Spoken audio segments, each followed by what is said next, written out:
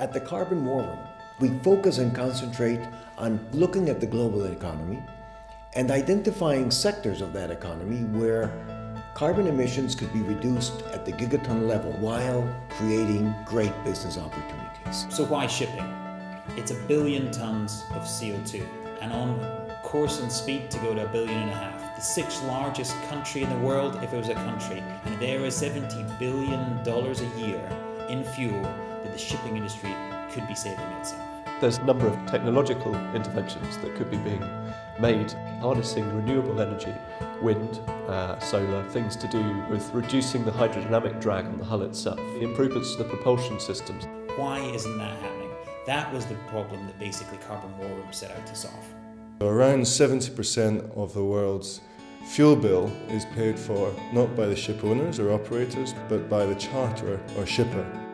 And the charterer is largely uninformed in terms of which vessel to choose. One of the ways in which we dismantled the information barrier with respect to which ships were more efficient or less was by setting up the website www.shippingefficiency.org. It allows a corporation who is about to lease a ship to see what the efficiency rating is on that ship.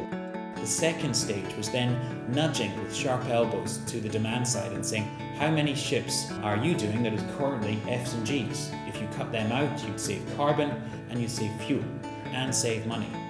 And actually 2 of the world's biggest ship charterers, Cargill and Huntsman, have just signed a pledge not to use ships that are Fs and Gs in our rating system. That's immensely exciting. Choosing the more efficient vessels available to us, we are making a strong statement to the market. We hope that this action will demonstrate to ship owners that they can and should do more in terms of efficiency, and that the market will reward them. Once those 2 pieces were in place, our focus is on getting capital and technology onto vessels. We've been working with some fantastic partners from multiple stakeholders, including the charter market, owners, banks, insurers, and the clean technology companies at CCW in Berlin, to see if we can devise a finance model whereby multiple vessels could be upgraded with the finance in place, the insurance in place, and we could see a catalytic change in the way the existing fleet retrofits.